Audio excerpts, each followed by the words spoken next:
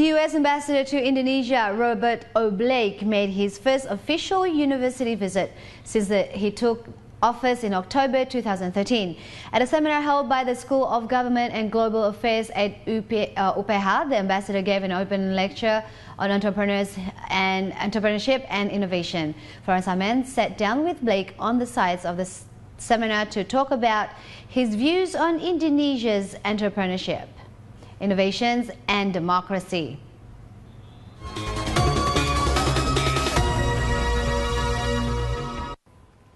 Hello, thank you for watching Indonesia Highlights. Now, an open lecture was recently given by the U.S. Ambassador to Indonesia, Mr. Robert Blake, at the Hope Auditorium in the Universitas Pelita Harapan. And currently, I'm sitting down with the ambassador to tap on his mind about entrepreneurship and innovation in terms of Indonesia's and relationships between U.S. and Indonesia. Ambassador Blake, it was a very interesting open lecture you gave earlier. Now, to open this short interview, 1998 was a great milestone for Indonesia democracy, and then as it strengthens the U.S.-Indonesia relationships. And then in 2010, the President Barack Obama and Yudhoyono inaugurated the U.S.-Indonesia Comprehensive Partnership. Now, this is 2014. How do you think we're doing so far? How do you think the relationship is doing so far? I think the relationship is doing extremely well. As you know, Secretary Kerry was just out here about a month ago, and he had the opportunity to review the entire scope of our relations with the foreign minister, and specifically to assess how we've been doing under the comprehensive partnership that our two presidents have established. And I think it's fair to say that we have never been doing more than we have now in our two relations. Our trade is up quite significantly. We're looking to expand cooperation between our universities, which is why I was here today. But we're also working in so many different areas like science and technology, health, defense, counterterrorism, and many, many other areas. So we're very pleased with the cooperation, but we want to do more. Now, I understand with the cooperation, the United States have somehow, if I'm not mistaken, if I've got the number right, invested 160 million over a 5 years period to a relationship between U.S. and Indonesia on the education sector. Yes. And this has resulted, since that was signed, a 15% increase of Indonesian studying in the U.S. and 65% of U.S. students studying in Indonesia. Yes. Now, there's quite a big gap there. As you say, our overall goal is to significantly expand the number of students going in both directions, and we're very pleased with the progress, but we want to continue to do more. And we think that one of the best ways to do that is to establish partnerships between American universities and Indonesian universities. So what they have here at UPH is really, I think, quite an important model and template for what we're trying to accomplish around Indonesia. So that's why this was one of my first visits. Okay. What goes into this partnership besides the traditional partnerships that we have, students exchange, developing research centers?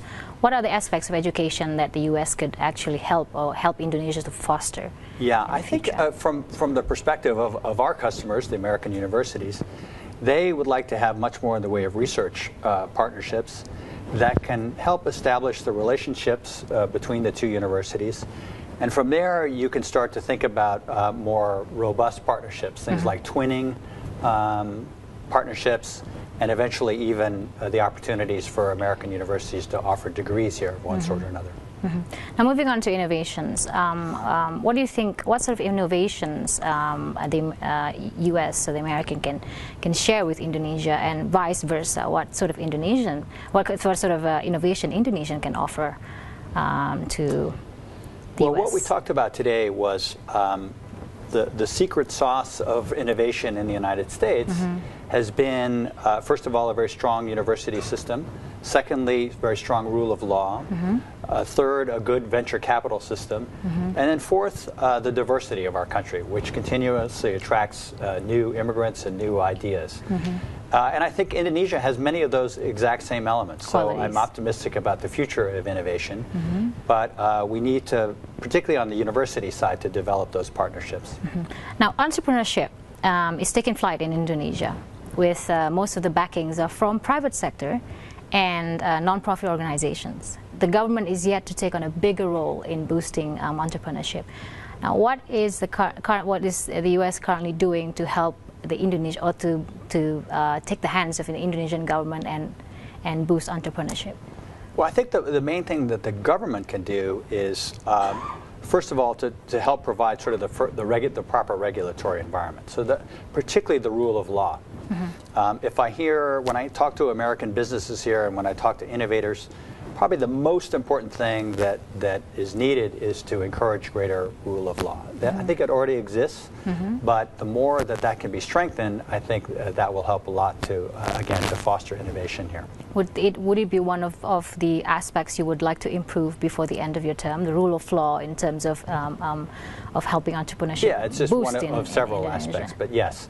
We also, as I said in my speech, we have a number of different projects to actually help spur innovation. So we have a small incubator where young Indonesians can come and learn about innovation, and they can even get access to angel investors who will help to fund their ideas, but also mentor them about how to kind of take innovation forward. Because I think one of the most important things for people to learn is that it's okay to fail. Many innovators in the United States started out by failing, but then they learned from those mistakes and later went on to fund great companies. And so I think that's a very, very important lesson for young innovators here, is to don't get discouraged, but to keep trying, learn from your mistakes, and eventually you will succeed. And again, there are many examples of that. All right. That was our first segment talking about entrepreneurship and innovation. We'll be right back after the short break.